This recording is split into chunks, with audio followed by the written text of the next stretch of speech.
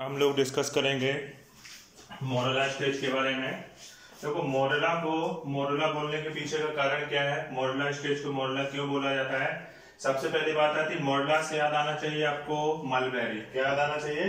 Mulberry. Hindi में बोलते हैं सहतूत। मलबेरी नाम सुना आप लोगों ने, देखा है कभी? तो मलबेरी या सहतूत बोलते हैं। देखा हो आप लोगों ने, अगर सहतूत को देखो तो उसमें छोटे छोटे दाने रहते हैं, देखा होगा छोटे छोटे टाइप के दाने रहते हैं। तो इसमें भी क्या होता है, क्लीवेज में जो डिवीजन चलता रहता है ना, डिवीजन होते होते क्या होता है कि एक मलबेरी लाइक बन जाता है, मतलब छोटे छोटे दाने हो गए, एक सॉलिड बॉल की तरह स्ट्रक्चर नजर आने लगता है।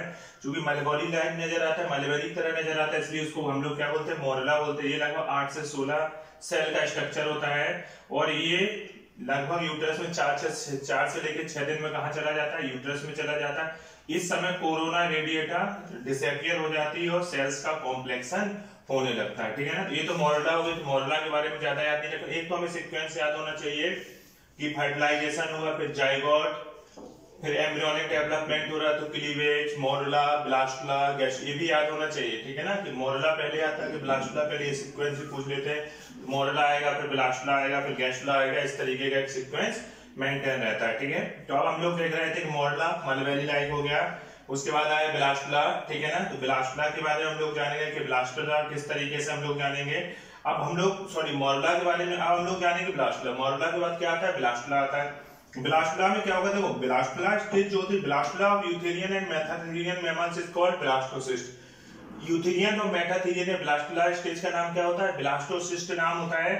अब देखो यहाँ पे क्या क्या चीजें जाननी, होता क्या है कि जब यहाँ पे सेल्स का रीअरेंजमेंट होता है, कॉम्प्लिकेशन और सेल्स का रीअरेंजमेंट होता है। यहाँ पे सेल्स का रीअरेंजमेंट होगा तो ये जो बाहरी ये यूट्रस में पहुंचा तो यूट्राइन मिल्क को एब्जॉर्ब करेगा। मोरेला जो है यूट्रस के में पहुंचा तो वहां पे क्या करेगा, यूट्राइन मिल्क को एब्जॉर्ब करेगा, यूट्रस से न्यूट्रिशन लेगा।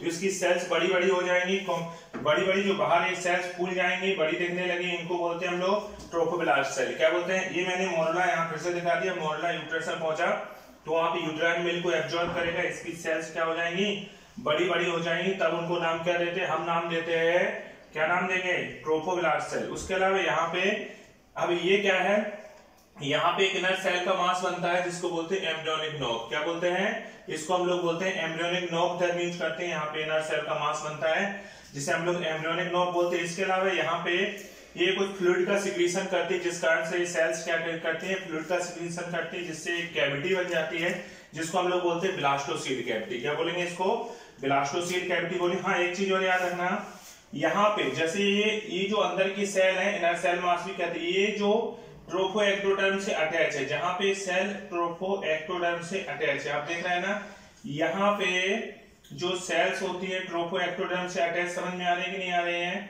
इन्हें बोलते हैं सेल्स ऑफ रोवर। क्या टर्म यूज करते हैं, सेल्स ऑफ रोवर। ध्यान रख देना, सेल्स ऑफ रोवर क्या होती है, पूरी सेल नहीं होती है।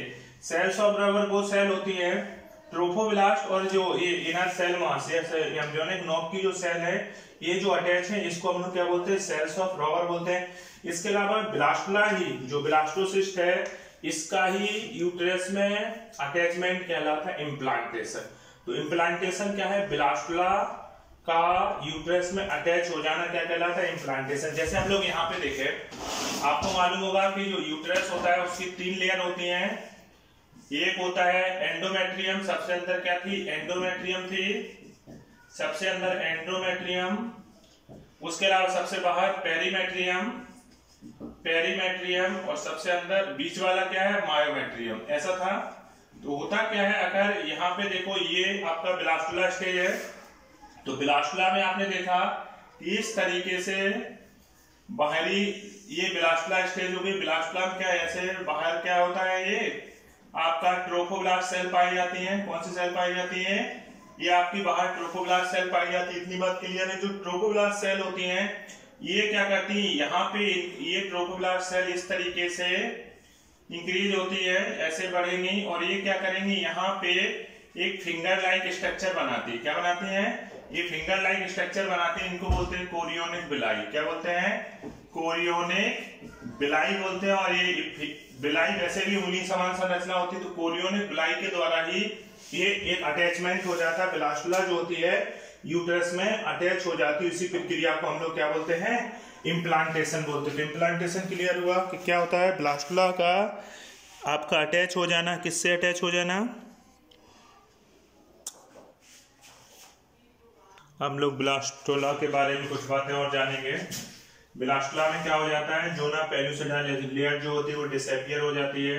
जो कौन सी लेयर, जोना, याद आ रही है आपको, ओवम में हमने 2 लेयर डिस्कस की थी, एक जोना पेलुसिडल लेयर जो ओसाइट खुद सिक्रीट हो रही थी, उसके ऊपर पहले कोरोना रेडिएटा। तो कोरोना रेडिएटा इसके पहले जो स्टेज थी मोरला, वहां पे डिसअपियर हो गई थी। यहाँ पे कौन सी लेयर डिसअपियर हो गई है, वो आपकी जोना पेलुसिडल लेयर डिसअपियर। इसके अलावा मैंने कहा था ट्रोफोब्लास्ट, ट्रोफोब्लास्ट को ट्रोफो एक्टोडर्म भी बोल सकते हो, जो बाहरी सेल्स थी।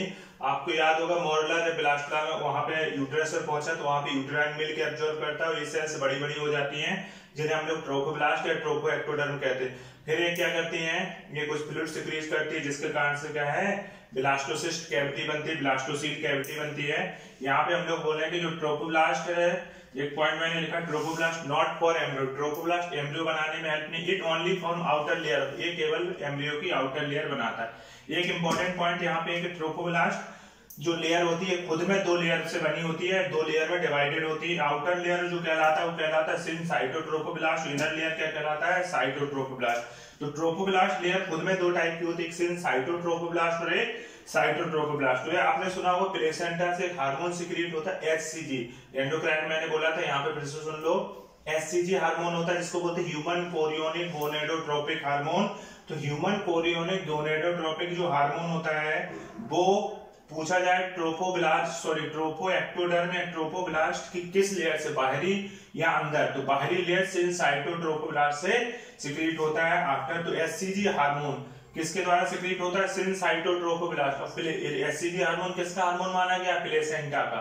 तो अगर पूछा जाए प्लेसेंटा के निर्माण में, फॉर्मेशन में ट्रोफोब्लास्ट की कौन सी सेल से या कौन सी लेयर काम करेगी, तो आप आंसर क्या दोगे, सिनसाइटोट्रोफोब्लास्ट। उसके अलावा अगर हम लोग बात करें, यहाँ पे मैंने एक शब्द लिखा है chorionic villi and maternal tissue for placenta, मतलब कि आपका देखा जाए एम्ब्रियो, कोरियोनिक विलाई किसका पार्ट, एम्ब्रियो से रिलेटेड, तो कोरियोनिक विलाई मैटरनल, माँ और बच्चा दोनों के टिश्यू मिलकर क्या कर रहे हैं, प्लेसेंटा का फॉर्मेशन कर रहे हैं। एक चीज और याद रखना, मैटरनल टिश्यू प्लेसेंटा के बीच में जो एक्सचेंज होता है, माँ से बच्चे को जो भी न्यूट्रिशन है, ये भी सारी चीजें मिलती है, वो किसको, एक कॉर्ड का फॉर्मेशन हो, अम्बिलिकल कॉर्ड, तो अम्बिलिकल कॉर्ड के द्वारा मिलता है। ये पॉइंट आप लोग अच्छे से देख लो, इंपॉर्टेंट है, बनते रहते हैं क्वेश्चन, ध्यान से देख लो, ठीक है।